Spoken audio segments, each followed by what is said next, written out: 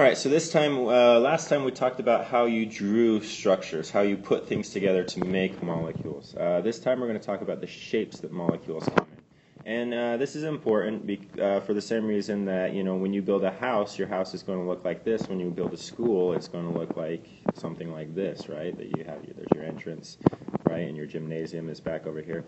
They're different because they have different functions. The structures of atoms are different, and if you know what their different structures mean, then you can start anticipating what they're going to do. Are they going to smell good? Are they going to help cure cancer? Are they going to be a viable source of energy?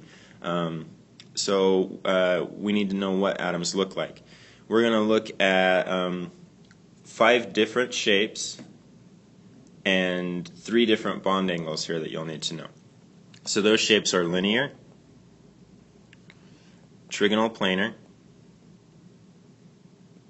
and I guess I should do this. If it's linear, it is 180 degrees, okay, from math. Trigonal planar will be 120 degrees. Tetrahedral, trigonal pyramidal,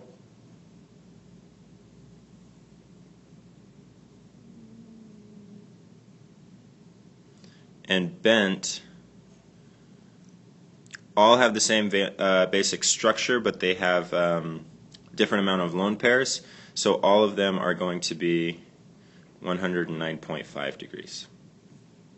All right, so this is what we're looking for by the end, knowing how to identify these different shapes, and knowing these are their bond angles. The reason that this works is a thing called VSEPR. Okay, which stands for valence shell, which we know what that is. Electron pair, be it bonding pair or lone pair, repulsion. Repulsion. All right.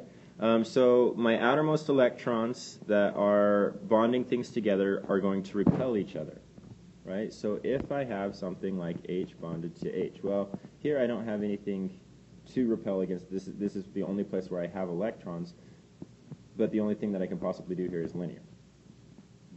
All right? If I have Be, which is going to bond twice, it has 2 valence electrons that it has to give up. Well, if I draw it like this, then I have that 180 degree. These electrons here and here are as far away from each other as they possibly can be. If I drew it like this, they aren't. Okay, and they're going to repel each other. So if it tries to go like this, it's just going to snap back over into this. So this would be the correct way of drawing this, and with the 180 degrees. If I have boron, which has 3 valence electrons, it's going to look something like this. But here I have this 180 degrees. Here I only have 90 degrees, so I haven't maximized the distance between them, which is what we're trying to do. We're trying to get these as far apart from each other as I possibly can. So a better way of drawing this, and the correct way to draw this, is actually with a Y kind of shape, which expands this to 120 degrees all the way around.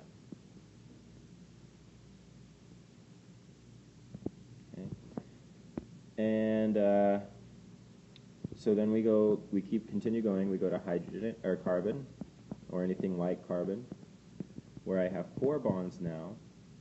Well, now it looks like this is going to be perfect, that we have the 90 degrees all the way around, and that everybody is happy here. But we have to account that molecules are 3D. In linear and in trigonal planar, which this one was. Sorry, I forgot to write that on there.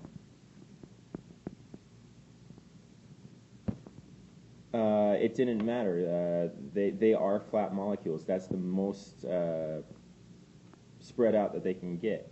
Here, if we, and this is a little bit hard to see, but if we take and we keep these 2 in the same plane, and we push this one down a little bit. Let me switch colors here. So I'm going to keep this hydrogen straight up and push this hydrogen down a little bit.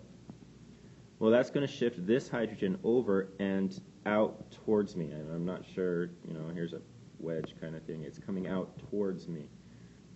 Okay, so we're going to go and put that hydrogen there. Well, that's going to push this atom backwards into the page.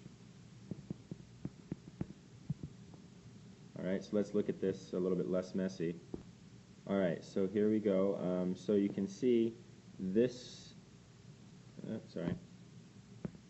this to this, okay, that is straight up and down.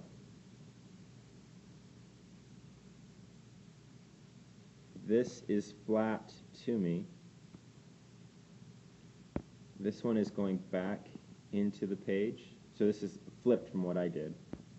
And this one is coming out towards us. Okay, hopefully you can see that.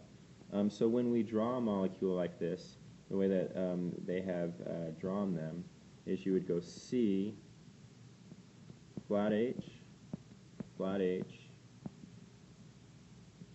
and H coming out. And it doesn't have to be H. This can be any atom in the world as long as it has a tetrahedral arrangement. And this arrangement is going to give us 109.5 degrees between all of my atoms. All right, so this is a tetrahedral arrangement. And as I said at the beginning, the next couple ones, they all have this basic tetrahedral arrangement, but we're going to start replacing things with lone pairs. So with my ammonia, I'm going to have that tetrahedral arrangement. Ammonia is NH3. Right, so this atom is flat towards us, the lone pair is flat towards us. This hydrogen is coming out towards us, this hydrogen is going back away. So it's still going to have that 109. It's actually going to be a little bit less because a lone pair takes up a little bit, this will take up a little bit more room than a bonded pair would. But we're just going to go with 109.5 so that we don't have to memorize all these random different numbers. And because it has that lone pair, instead of calling it tetrahedral, we're going to call this trigonal pyramidal. Because it makes a pyramid. Here's my, right, I have my base here, and it all goes up into the point, which is my nitrogen. So I make this little pyramid there. And then if I have two lone pairs, like in water, so I have my oxygen, my lone pair, both of those in the plane, one hydrogen coming out, one hydrogen going back. Or I could say oxygen with a hydrogen both in the plane, and my lone pair coming out and my lone pair going back. Okay, it doesn't matter where I do it, but the point is hydrogen is water is never like this. Okay, water is not linear. No. Okay, it is not linear. It's called bent. And it too is going to have that 109.5, a little bit less, but we're just going to go with the 109.5 degree angle between these two hydrogens. Okay, and that's going to come into play later on when we talk about hydrogen bonding and things like that. So it is very, very important that you realize that water is not linear. All right, and that's our basic shapes. One other thing I want to emphasize here is when you are doing this, you are not worried as much about the number of bonds as the placement of the bonds. So here I have 1, 2, 3, 4 different bonds on this carbon, but 1 and 2 are in the same place. They're bonding to the same atom. So this guy only has 3 bonds. So he is trigonal planar. Okay, shape-wise, he has 3 bonds shape-wise. And so this will be a flat molecule. Ethylene will be a flat molecule. All right, we'll talk to you next time.